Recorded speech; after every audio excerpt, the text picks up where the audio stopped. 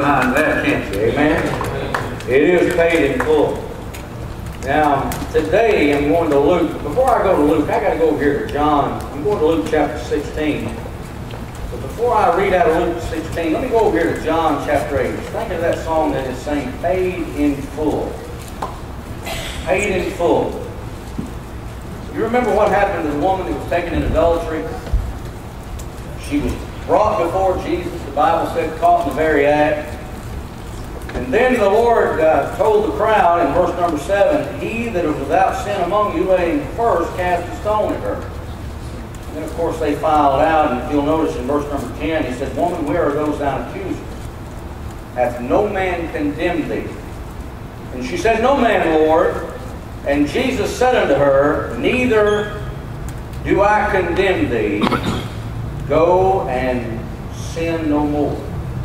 For Jesus Christ to say what he said, he knew that one day he was going to pay her sin debt himself. Now, I said that for a reason.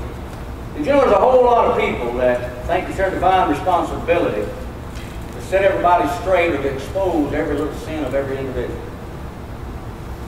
And they want to keep that person down. They want to keep stomping him or her down, so that they can't be used of God, so that an attitude of the people would think that there's no way that individual can ever be used. I'm here to tell you that John chapter number 8 said, he that is without sin among you, let him first cast a stone at her. Jesus said, neither do I condemn you. Go and sin no more. I stand before you today because my sins are forgiven.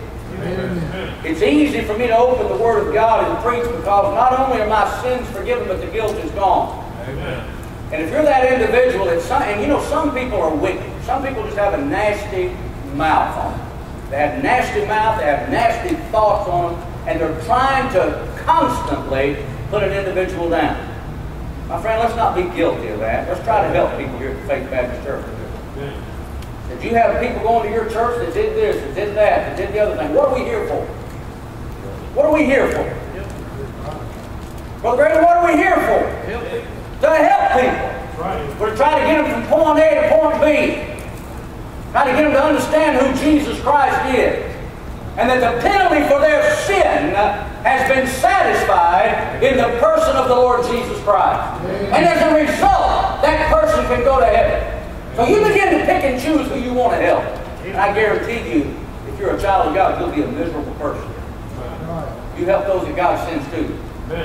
Amen? Now we can go to Luke chapter number 16. Luke chapter number 16. In Luke chapter number 16, this particular story, beginning in verse number 19, centers around the sad fate of the rich man. The rich man, of course, is not condemned because of any positive act against Lazarus, but because of the sins of unconcern and neglect. Now, of course, his unconcern and neglect was enough to reveal a heart that ignored the will of God and the Word of God. That is simply rejecting Christ. Did you know you're condemned of your own self? Let me prove that to be true before I read Luke 16 again. I said go to Luke 16, but I'm going to go back to John chapter 3 just for a moment. John chapter number 3. And listen to what the Bible says here beginning in verse number 17. For God sent not his Son into the world to condemn the world, but that the world through him might be saved. He that believeth on him is not condemned. But he that believeth not is condemned already, because he hath not believed in the name of the only begotten Son of God. And this is the condemnation, that light is come into the world, and men love darkness rather than light, because their deeds were evil. For everyone that doeth evil hateth the light, neither cometh to the light, lest his deeds should be reproved. Well, that goes right along with what we were saying a little earlier, doesn't it? The person wants truth, what's he going to do? He's going to expose himself to what? To the light. And the light's going to cast truth on his evil deeds. You know what he's going to do? That person's going to change his mind. He's going to repent. And he's going to accept the light. And when he accepts that light, what will God do? God will give him more light. give him more of the truth of the Word of God. But a person that does not want it, and for anyone to try to keep anyone away from the light, does not have light themselves. Right. Self-righteous, lost, ignorant, mean people. I'm saying that for a reason. I'm saying that for a reason that every one of us ought to have a heart of gratitude and a heart of compassion to try to help anyone that comes our way. Amen? Amen. Anyone. That's what we're here for. That's the church. We're to help people. Give out water in His name and give the gospel to a lost and dying world. Amen? Back in Luke chapter number 16. Luke chapter number 16, beginning in verse number 19. There was a certain rich man which was clothed in purple and fine linen and fared sumptuously every day. And there was a certain beggar named Lazarus which was laid at his gate full of sores, and desiring to be fed with crumbs which fell from the rich man's table. Moreover, the dogs came and licked his sores, and it came to pass that the beggar died and was carried by the angels into Abraham's bosom. The rich man also died and was buried. And in hell he lifted up his eyes, being in torments, and seeth Abraham afar off, and Lazarus in his bosom. And he cried and said, Father Abraham, have mercy on me, and send Lazarus that he may dip the tip of his finger in water and cool my tongue, for I am tormented in this flame. But Abraham said, Son, remember that thou in thy lifetime receivest thy good things, and likewise Lazarus evil things. But now he is comforted, and thou art tormented.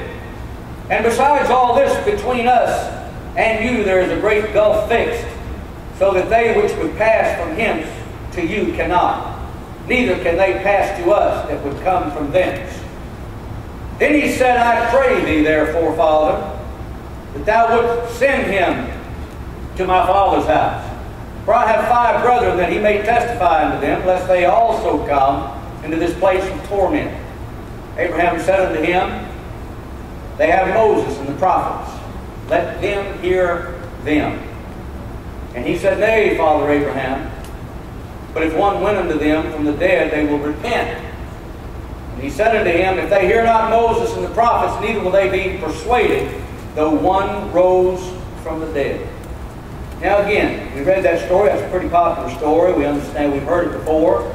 Some people call it a parable. The Bible does not call it a parable. I think it actually happened. It's a real story, based on the Word of God. Again, this story centers around the sad fate of the rich man. The rich man, again, is not condemned because of any positive act against Lazarus, but because of the sins of unconcern and neglect, and that was enough actually to reveal a heart that ignored the Word of God and the will of God. Now, God's Word reveals God's will, which according to John chapter number 6 and verse number 40 is this, that this is the will of him that sent me, that everyone which seeth the Son and believeth on him may have everlasting life. So the will of God for everyone's life is that they trust Jesus Christ as their Savior. Now the rich man had not been faithful with the unrighteous mammon. How do I know that? Look at verse 12 of chapter 16 of Luke. And if ye have not been faithful in that which is another man's, who shall give you that which is your own? The rich man had not been faithful with the unrighteous mammon that had been committed to him, so he could not be trusted with the true riches of heavenly treasure. And if you'll back up to verse 11, we'll read this. The Bible said, If therefore ye have not been faithful in the unrighteous mammon, who will commit to your trust the true riches? Now that's a principle throughout the Word of God. It cannot be ignored, it can't be denied. If you've been unfaithful with something, what makes you think you're going to get more? And that truth is found in Matthew chapter number 21 with truth. They asked Jesus a question, the scribes and the Pharisees asked Jesus a question, and Jesus said, I'll tell you the answer if you'll tell me first. Did the baptism of John, was it from God or was it from men? And they said, we don't know. And then Jesus said, neither tell you by what authority I do these things. Again, it's not that Jesus did not want to tell them. It's because they did not receive the first light that God gave them. If you can't handle what God gives you, don't expect more. But when you accept, receive what God gives you, then He will give you more. Amen? That's the truth. That is true principle. Whatsoever a man soweth, that shall he also reap. You'll find that principle throughout Scripture, all throughout Scripture. All right, now the rich man again had not been faithful with the unrighteous mammon that had been committed to him, so he could not be trusted with the true riches of the heavenly treasure, again according to Luke chapter number 16, verse 11. All right, here we begin back in verse number 19 with two men. We're talking about two men and two destinies. The two men. Here's two men who lived at the opposite extremes of the social order. We had one owning everything, possessed nothing. And we had the other owning nothing, inherited everything. Some people are so poor, all they have is money. The rich man in verse number 19, the Bible said there was a certain rich man which was clothed in purple and fine linen and fared sumptuously every day. Each and every detail of the description of the rich man endorses the fact that he was a very, very wealthy man. According to verse number 19, he was clothed in purple and fine linen. And this was a type of clothing worn by the high priest, and it was most costly. And the Bible says that he fared sumptuously. In other words, he had feasts and banquets every day of his life. But then on the other hand, you have the beggar in verse number 20 and 21. And there was a certain beggar named Lazarus, which was laid at his gate full of sores, and desiring to be fed with the crumbs which fell from the rich man's table. Moreover, the dogs came and licked his sores. The man, the beggar, was weak, he was sick, he was helpless, and he lay at the rich man's gate, hoping that he would be able to glean crumbs that fell from the rich man's table, that came out with the garbage. In studying the message, I read a story where in Bible days, in this particular time, where very wealthy people wiped their fingers on chunks, thick pieces, chunks of bread, which were afterward thrown away. And Lazarus, the hungry and the helpless, was begging, hoped to be able to find some of them to quench the pains of his hunger. That's how poor and that's how helpless and hopeless the man Lazarus was. So helpless that the dogs sniffed and licked his sores. Did you know that the rich man could have easily assisted Lazarus, but he ignored him?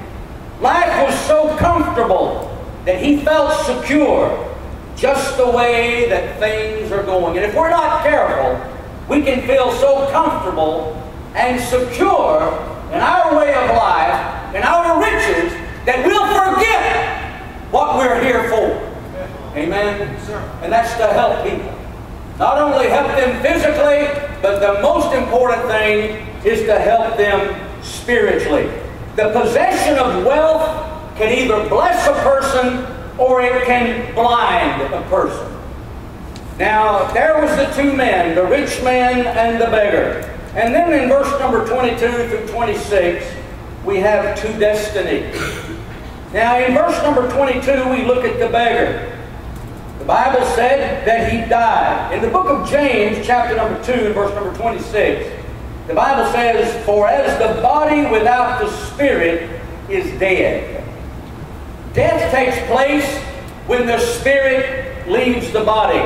But death is not the end. I don't know how many times in my ministry in the last 30 years that people come still today and ask the question, what happens when a person dies?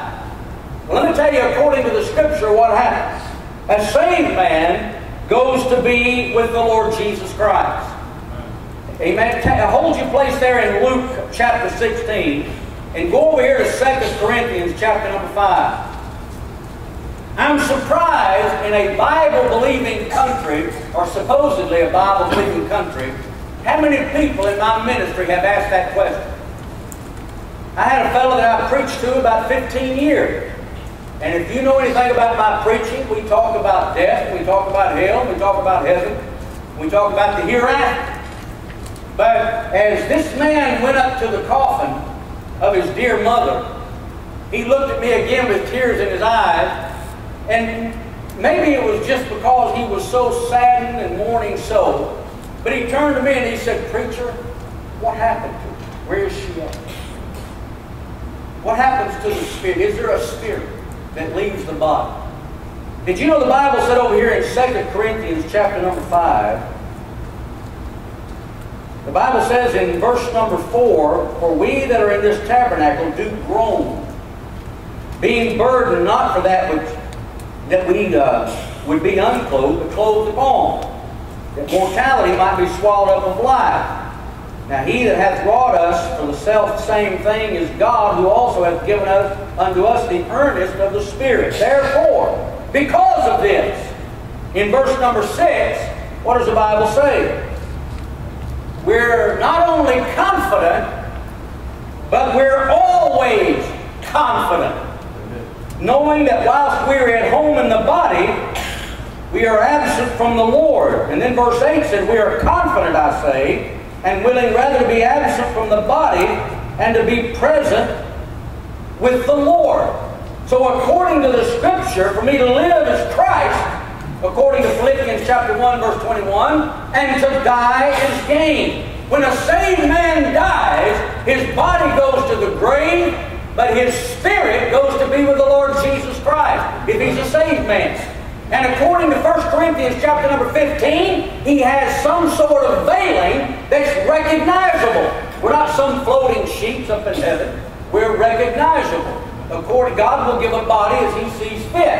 And then we understand this, and I'm getting a little bit off the message, but we understand according to 1 Thessalonians chapter 4 and 1 Corinthians chapter number 15, verse 51, that at the moment of the trumpet sounds, that's the rapture of the church, that we're going to be raised, these bodies are going to be raised, and we're going to be changed. How quick? In a moment, in a twinkling of an eye. One fellow said, "How quick is the twinkling of an eye?" And he just, I don't know if he made it up or what, he said, 1/100th of a second. Is that quick enough for you? Amen. We're going to be changed in a moment, the twinkling of an eye. So the saved man goes to be with the Lord. But now what happens when the lost man dies? According to what we have, the truth of Luke chapter 16, he went to hell. A lost man went to hell. Right. He went to hell, and there's torment in hell. Hell, as some religions preach around Santa Rosa County, is not the grave. Hell is a real place. It's a place of torment, according to the Word of God. Now again, the beggar died, but death is not the end. It's the beginning of a whole new existence in another world. And for the Christian, again, death means to be present with the Lord. Now in verse number 22, the latter part of verse number 22, the rich man also died and was buried. Someone said this, they said, death is the great leveler. Now, the Bible said he was buried. And I'm sure that this rich man had a real elaborate funeral. He hired mourners. Now, it's not recorded whether or not the beggar was buried or not, but I'm sure that he was. But here's what I also wonder, if we can speculate. I wonder how long the beggar was dead before anybody noticed him, sitting outside the gate. That's sad, isn't it? Nevertheless, he's gone. Good riddance. He's not trashing the place up anymore. But look here at verse number 22. And it came to pass that the beggar died and was carried by the angels into Abraham's bosom. The beggar may not have had as an elaborate funeral as the rich man, but according to verse number 22, saints shall be brought home, not only safely, but honorably. Honorably. As the angels carried them in the bosom of Abraham. In verse number 22, the rich man woke up in a whole new existence. In another world. He woke up in hell. What a contrast that we have here in Luke chapter number 16. One in torment and the other in Abraham's bosom, comforted and protected. He was, and the rich man, according to verse 25, was fetched from the pleasures of this life by death. Death was a great leveler. Now the rich man in torments. Just from this passage, we see several torments. The first torment is to see what you missed. The rich man saw Lazarus, but Lazarus did not see him. We know that part of the torment of hell is a pit of consciousness. In verse number 24, and he cried and said, Father Abraham, have mercy on me. And send Lazarus that he may dip the tip of his finger in water. So we're finding constantly begging for mercy. It's a pit of consciousness. It's a waterless pit, according to verse number 24. To the point that you wish that you just had one drop of water to cool your parched tongue. It's not only a waterless pit, it's a pit of fire, according to verse number 24. Very painful. Burning, but never burnt up. And you can look elsewhere in the Scripture concerning the lake of fire. In Matthew chapter 13, verse 40, Mark chapter number 9, verse 44 and following, you'll find that the fire is never quenched, and the worm dieth not. Did you know that at that day at the great white throne, God is going to give every lost person a body that can withstand the fire of God? It'll never burn up, but the constant torment and misery of burning in a lake of fire for eternity. Falling, and with your hands bound and your feet bound, falling continually in a bottomless, dark pit with flames all around, burning you, and people crying and screaming and gnashing on you with their teeth. You don't want to go there! And you don't have to go there. You can be born again. Amen. Before it's eternally too late. Thank you, Jesus. See, it's impossible. According to verse number 26, it's a pit of remembrance. It's a pit of sorrow and violence, a pit of fire. It's impossible, according to verse number 26, to cross from one side to the other. Friend, your eternal destiny is settled here on this side of the grave. In Ecclesiastes chapter number 11 and verse number 3, if the tree fall toward the south or toward the north, in the place where the tree falleth, there shall it be. You make your decision now. And every one of you here today, under the sound of my voice, God has given you a mind to think, and you better get in the Word of God and answer some questions that will satisfy your soul, because only Christ can bring peace. And that's where we find our answers. Did you know that being good is not going to get you to heaven? No, it's not. It's not said, you know, in this passage of Scripture in Luke 16, it's not said that the rich man was immoral. It did not say that the rich man was a blasphemer or an idolater or an infidel. Perhaps, and just perhaps, that this rich man attended synagogue on occasion. And if you'll notice, the rich man didn't drive the beggar away, nor begrudged the poor fellow any of the crumbs that fell from his table. But as long as he himself was satisfied, nothing else mattered. He loved himself more than any man on earth. He was a self-made deity who worshipped at his own shrine and never saw his need of a Savior. And the consequences and the results were devastating. That's a sad scenario. You know, money is not evil. It's the love of money that's evil. To tell people they need Christ. You need Christ. I tell people everywhere I go, you need Christ. Someone came to me one time and said, Brother Rowan, go tell Bill Gates he needs Christ. I said, I'll be glad. but I understand what he was talking about. You tell a man that's got everything, he needs something. I had to overcome a fear up in Chattanooga. Very, very wealthy people. You know, after I found out my father owns cattle on Thousand Hills, and I'm a member of the most wealthiest family in the world anyway. Yeah. But I had to overcome an intimidation. Yeah. I had to. Very, very wealthy people. And so I went to the richest, wealthiest section I could find in Chattanooga, Tennessee. And as I would walk up these, and they had gates, of course, couldn't drive up. So I would go in and I would walk up this mile-long driveway and knock on doors, and you would be surprised at the responses I got. Most were what I expected.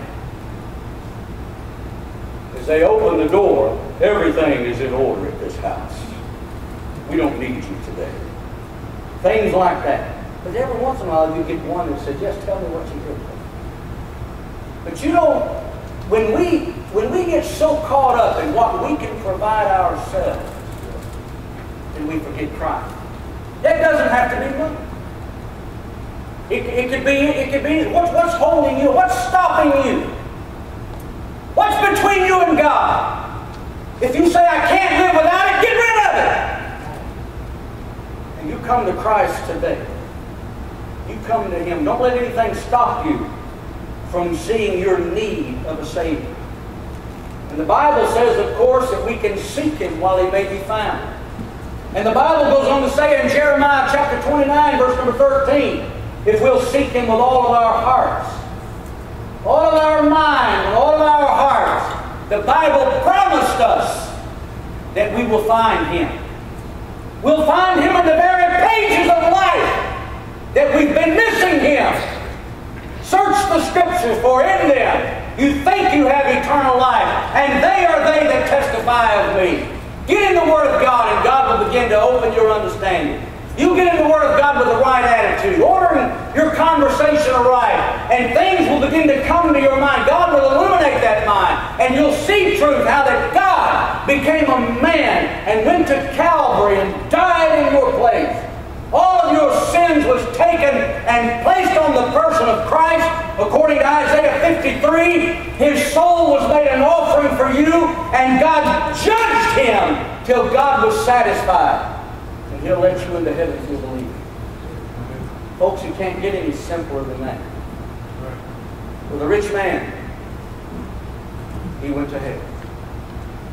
Lazarus went to heaven. Two men, two destinies. Let me give you some food for thought as I close. Yesterday has gone forever. Tomorrow I may be gone. But where? Number two. The rich man ended up begging louder than Lazarus. Number three. People in hell still trying to claim kinship to Abraham. But it's only after the flesh.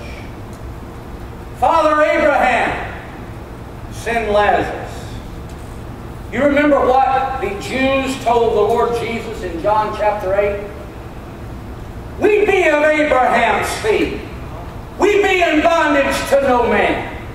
Did you know people in hell still trying to claim kinship? It's not going to happen. Matthew chapter 7 records that as well. Matthew chapter 7 shows us that it's sad to shun Christ Jesus all your earthly life and then try to claim Him in hell. In Matthew chapter 7, haven't we prophesied in your name? And in your name cast out devils. And in your name done many wonderful works.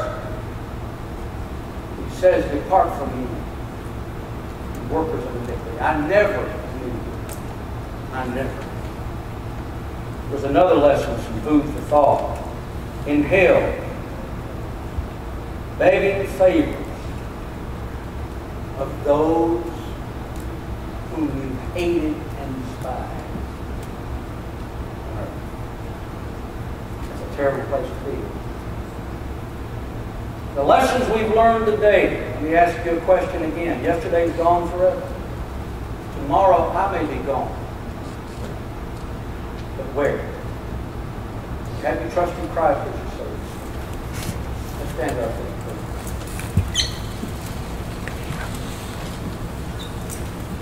Heads bowed and eyes closed. No one looking around. I'm the only one looking. I hope that everyone will honor that. And I don't do this often, so